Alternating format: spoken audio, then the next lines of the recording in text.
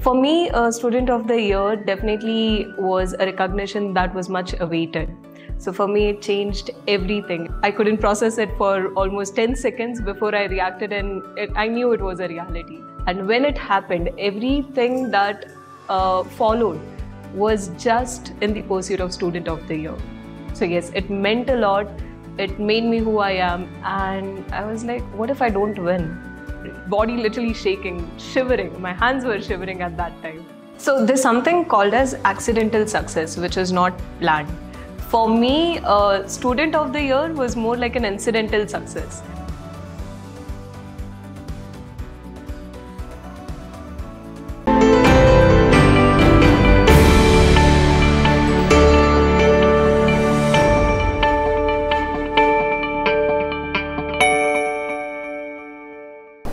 Hello everyone, welcome back to the latest episode of IRI Talks podcast powered by GIBS Business School, Bangalore. Today we have one of a known personality of GIBS, I would say Miss Palak Bansal. Palak is just not a student, but she's also a student of the year. So Palak, welcome back to GIBS. So much, it's really nice to have you with us once again. So Palak, I have first of all congratulations of being a student of the year. So I have a personal question to you, Palak. What do you think, what is the recognition it means to you after being GIBS Student of the Year? Thank you so much, Sandeep sir, for the warm welcome. And it's always a pleasure to come back to the college. Well, for me, a Student of the Year definitely was a recognition that was much awaited. So for me, it changed everything. It put me in that light of being just a student to becoming Student of the Year. And yes, it was very emotional. It was a mix of all the emotions when I was there on the stage as well. I couldn't process it for almost 10 seconds before I reacted, and I knew it was a reality. So during my speech also I've mentioned that this was a dream from the day that I've stepped in GIBS. So first month of GIBS, I was a normal student. I did not have that goal of being the Student of the Year. But then it happened. And when it happened, everything that followed was just in the pursuit of Student of the Year. So there was a goal, and then when it happened in reality, it was much more than just that. So yes, it meant a lot. It made me who I am. It gave a lot of learnings that would stay with me.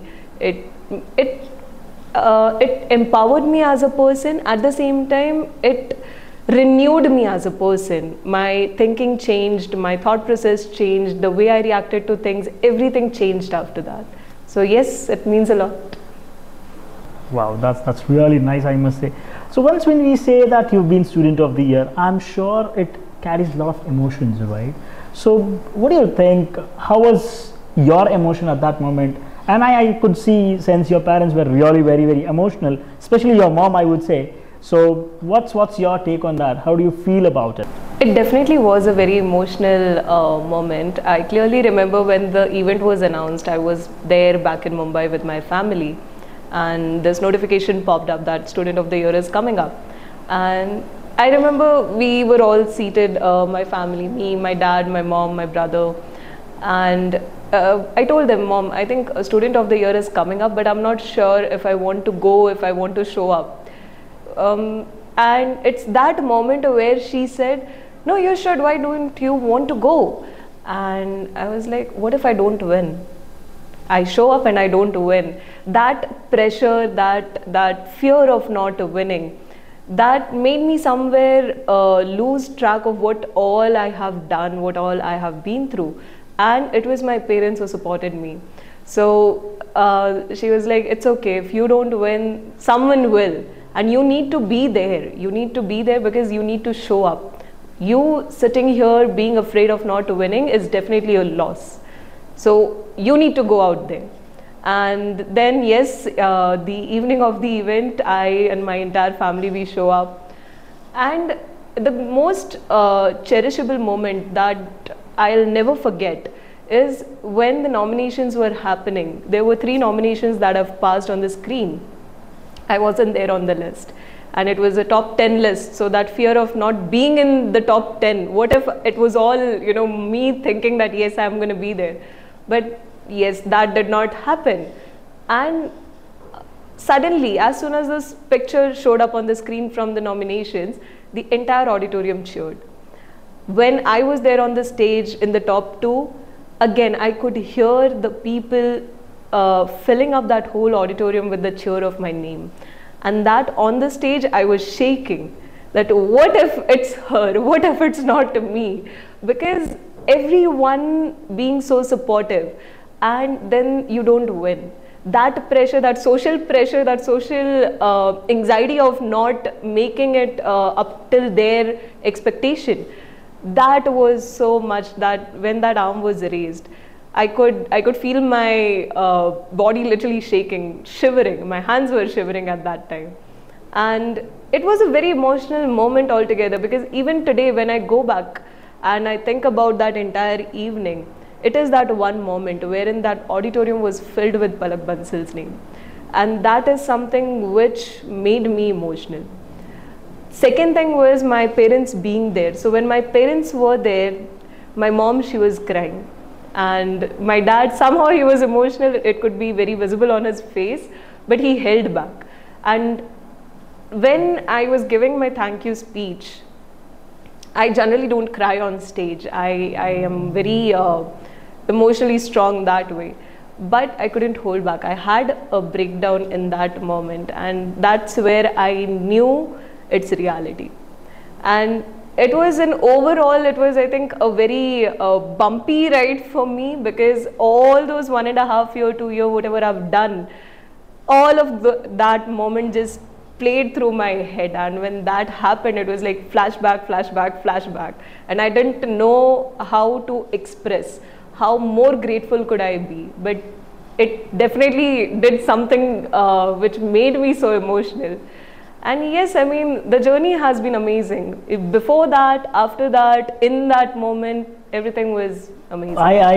To be very frank, I get goosebumps when we hear that, you know, the entire audience is applauding for somebody, and the parents, it's a proud moment for any parent, for that matter, it would say. So could you tell me more about your journey from just being a student, and then there was a complete transformation? What made you to get into the Student of the Year? What was the thought process going behind it? So there's something called as accidental success, which is not planned. For me, Student of the Year was more like an incidental success. There was this one incident wherein our friend of mine, they kind of challenged that, you know, yeah, you can win anything that you want, but Student of the Year will be mine. And that is the day, like, it was there in the back of my head. But it never was on the priority list. My priority list was always have fun, study only enough to get passed in your examinations, and be done with education. Like, don't miss out on life for education. And then it happened. Like, finally, when this incident happened, it occurred in my life. That is when it just pricked that no, this is something which is good. It is good to have. But again, I never saw myself in the toppers list. I was always a good enough student, but never the best of them all. So SOTI for me, Student of the Year, was something which is for toppers. So I'll never make it till there. But then I had this professor who was also my mentor, and he came and he's like, Palak, what's your plan for Student of the Year? And I'm like, what plans? No plans. Why would I even think about it? I don't think I make it even to the list close to Student of the Year. And he's like, let's have a chat after your lectures. And he called me in. We had 45 minutes of talk, wherein he had a presentation with some 20 milestones. That is the journey of Student of the Year. He shared all those milestones with me, and while I was listening, the only thought process which went in my head was, this is doable. I also can do this. This is also doable. Then why am I not doing it? And that is where it happened, that, oh, is it this what it takes to be Student of the Year? Is it me being lazy and not interested? Let's give it a shot. That is where that entire journey transformed for me. Because now I had a goal, and that goal was not just to graduate and come out of college. It was to win. It was to be out there and become that somebody. So my journey of a student to student of the year was suddenly all about becoming somebody. For me, it was a little different because I come with a work experience. Okay. So when that happened, it's a completely different transition from a professional to a student life again. Again, back to student life. Yes. So that's a most difficult transition, to be very honest. Okay. And then, you're not open into that student mindset. So if someone says one thing, you're already on fire, like how? No, that's not done. And that took me some time. Amazing, amazing, Palak. I would say that this is really amazing, because as one more question comes to my mind when you say you being an exemplary student, what kind of balancing you need to rethink about it when it comes to responsibilities, when it comes to activities or academics. At the same time, you have friends also where you have to enjoy with them as well. So what do you think? How did you balance all these things? What I believe in is it's very important to balance, and this is something, as a student, it's very difficult to understand at this age. But again, as I said, this is something that I continue to believe in, that if you do something in the right proportion, it really doesn't matter what you're doing, because you'll never go out of balance. And generally there is this notion that when you're competing, when you're in a race, your 100% focus should be on that race itself, on winning it, or giving your best. I remember there was a professor of mine who once said, sometimes you can win or you can do things without giving your 100%, because it might just require 20% of you and you're just wasting your 80%. That thing stuck with me. That is what balance is all about. You need to understand, do you really require to give your 100%, or can you do it with the 50% and you can do it the best? I think it's very important to balance, because generally there is this notion that if you are in a race, you have to leave everything aside. What I always believed in, and I continue to believe in, that is the right proportion. If you're doing anything in the right proportion, it doesn't matter what you're doing. You won't ever go out of balance. And that's what exactly I did. So our lectures, they used to be until 4:30, and for most it's a torture, because sitting through 5 different classes, one hour, and there's a lot of pressure that builds up. One professor comes in, teaches one thing, second comes in, especially statistics and business analytics were my majors. So that was like a lot of pressure on me. But when you have the right set of people, it becomes a lot easier. So my friends, again, a lot of credit goes to them. We were a bunch of 4 people, and we would occupy the first bench in the class. Even if we were absent, no one would sit there. And sitting on the first bench is generally the most taboo thing. Correct. We had the most fun there. We have done everything that a last bencher does, and we have done it better. I think it also recollects my thoughts when it comes to, say, as the first bencher and the last bencher. Fortunately, I was also the first bencher, and what not kind of fun we have done there. It's not always that, okay, only the studios with high glasses to be seated in the first row. So I completely agree with you when you say yes. It's always what you take. And I think I had very supportive group of friends. I had very supportive family and faculties.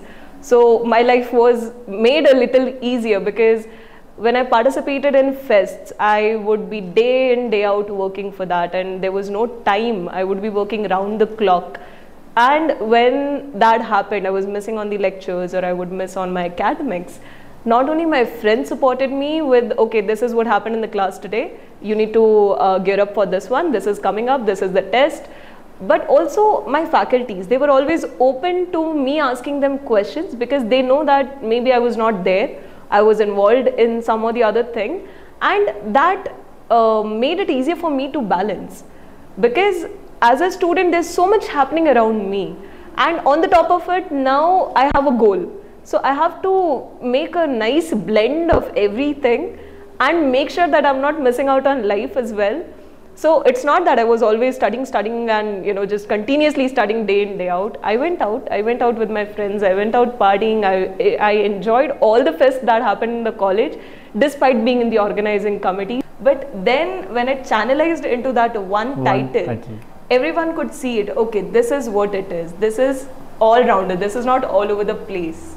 So I think yes, that perspective also changed a lot in me. Amazing. That's why they say, one should have the right direction where they have to reach for themselves, right? If you don't have the destination, you're just running all around and you would reach nowhere. Yes. Right? So that's really amazing. But now, many a times you might have come across where the student says, "Chike award, you got an award," and things. That's okay. But I am little curious to know more about. You were also been awarded with a cash prize, which was quite a big amount. I would say 51,000 if I'm not wrong. Yes, yes. So how did you spend that? How did you utilize that funds? Honestly, I'm actually not a very big spender myself. So, and this was the first time that I've had such a huge amount credited to my account in one go. Coming from a very middle class family, the pocket money that I've had was always limited, and it would always be limited in the start of the month, and by the time I reached mid of the month there was no pocket money left. So that somewhere got me into that habit of not spending huge or not spending big. But I think as far as I remember, when this amount was credited, I'm an animal lover and I have a lot of pets at home as well. So the first thing that I did was treat them, give them a treat, and I spent most of that money at home. I kept some for myself, no doubt. I went partying with my friends, I enjoyed my own celebration, and the rest of it I give it to my dad. So I'm pretty sure he would have made some investments or some FDs or something for the future's sake. So I think I just played it safe there. Absolutely, very safe move. Palak, for the audience, for our viewers, I want one last message from your end. What message would you like to give it to the lot of aspirants we have here, okay, who've been watching this podcast? So what message would you like to give it to them and say, I want it very crisp, to be very frank. So if your closing notes, or rather I would say your, this is basically the takeaways for all the students who are looking forward to become a student of the year or they need a direction. Over to you, Palak. So the one major message that I have for everyone, all the students and young professionals who are watching this is, there is this concept of success being tangible. It's a very personal thing when it comes to success, and your success will always be defined differently than my success. So what I suggest, or what I really want the students to understand is, it cannot be measured, and unless and until you feel you're successful, you're not. So don't get into that rat race wherein someone else's success becomes yours. Your success, define it for yourself, what you want, how you want it, and what are you capable of doing for it. That is where you will be successful. Second message that I have for all of you is, there is again this myth or a notion that to be successful you have to compromise a lot, or rather sacrifice is the word that we often use, that this success required a lot of sacrifices from this person. But that's what it is. It is just a notion. You don't have to sacrifice or compromise to be successful. As I said earlier, that right balance of things, right balance of everything that you're doing is what will get you successful. So compromises, sacrifices, adjustments, settlement, they are good for life in general, but they do not determine how successful you will be. There's only two things, that is one, balance, and second is adaptability. So don't stop living, or don't start compromising and sacrificing on things that make you happy because you want to be student of the year.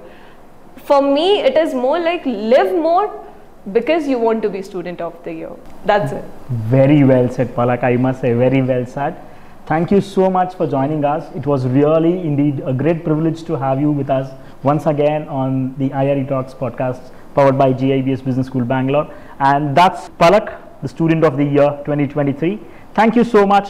So I would request all the audience to stay connected for our next IRE Talks podcast. Thank you.